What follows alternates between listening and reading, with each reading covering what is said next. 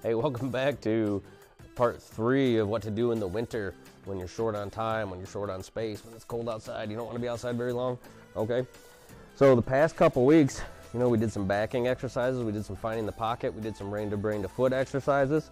What I'm going to talk about this time is how to halter your horse well. And I went in this sequence for a reason, and you're going to see why here in a minute. A lot of times when we're teaching our horses to halter well, we go straight to haltering, okay? And that can be a mistake because you can end up just making things worse. You can end up getting a fight with your horse. You can end up getting your toes stepped on, all right? So we don't want to be reaching for the rafters to put halters on these horses.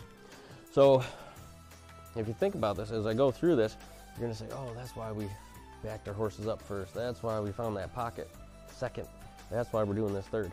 Okay, so what I want to be able to do is be able to get my hands all over these sensitive spots of the horse, of her face, her eyelids, her ears, her poll, her whiskers. Those are really sensitive. The whiskers underneath her chin.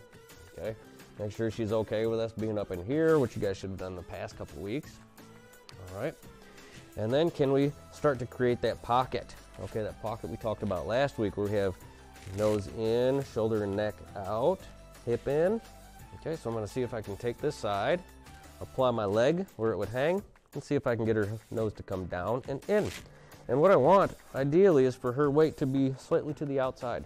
So if something were to scare her, she could spook around me, as opposed to if her weight were on that inside, she'd spook over the top of me.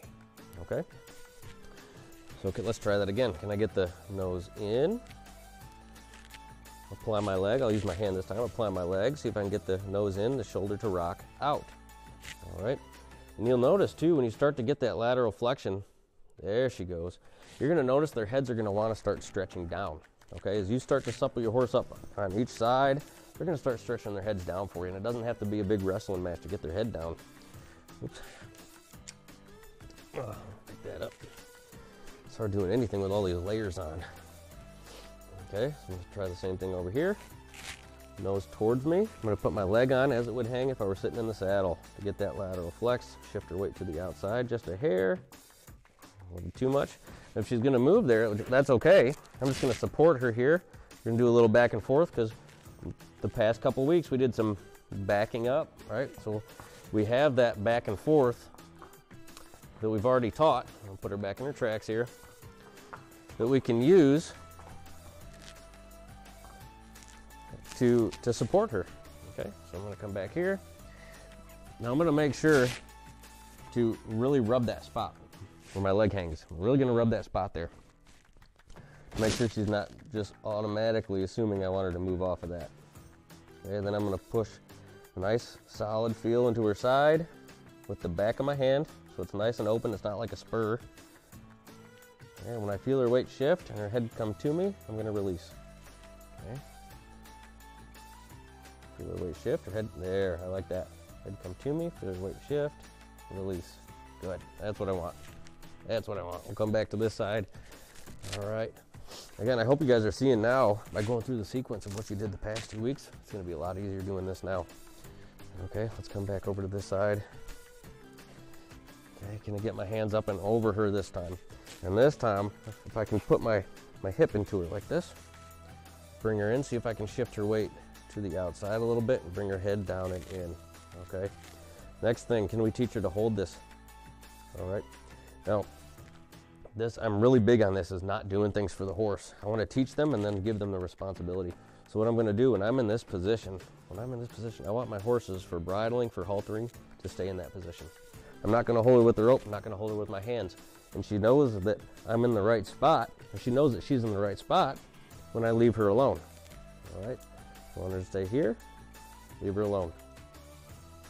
Rub. Stay here. Leave her alone. Rub. Good. And then back off. Now she can have her freedom there. Okay? Just want to point a couple things out. When you're doing this stuff, again, think. We got that nose in, shoulder out, hip in. Okay, that's the shape of your turns. That's the shape of your leads, your lead changes, your lead departures. All that stuff you're going to want to shape up one day. Nose in, shoulder out, hip in. That pocket that you need on both sides. Right, so if we're thoughtful about what we're doing on the start, the training process, it can be a lot more simple on you. It can be a lot more simple on the horse because it all makes sense. It's what we do from start to finish, okay? I hope that was helpful. I appreciate you guys checking in, and we'll see you next week. This week's quick tip goes out to Cindy Brigman and Abigail Vanderlinden. Last week you guys asked me a question: what do you do when you touch the rein and your horse falls in on the circle instead of flexing and staying out on the circle, okay? And this is for horses that, you know, just have a few rides on them. That was what the question pertained to, but it'll work for all your horses as well. But first, can you flex your horse left and right? Separate their head and their neck from their shoulders, okay? And then the next piece of that is, can you flex your horse to one side and without letting go, sit up tall and see if you can not only ride them in a little circle, but most of your horses are probably going to pivot on that inside front. I'll see if I can make her do it here. They're probably going to try to pivot on that inside front, and you don't want that, okay? Not too early in the stage. You want to actually get them crossing over in the front. And when they start crossing over like that, then set the rein down and release them out on a bigger arc or a bigger circle. And this is a great place to start for your green horses. And then try that on the other side. So I'll take her to the left here, get a little bend. I'll take her head around, sit up tall, see if I can get her to cross over in the front. Release her out on that bigger arc, okay? So I hope that's helpful to you guys, and I appreciate you checking in, and I will see you guys next time.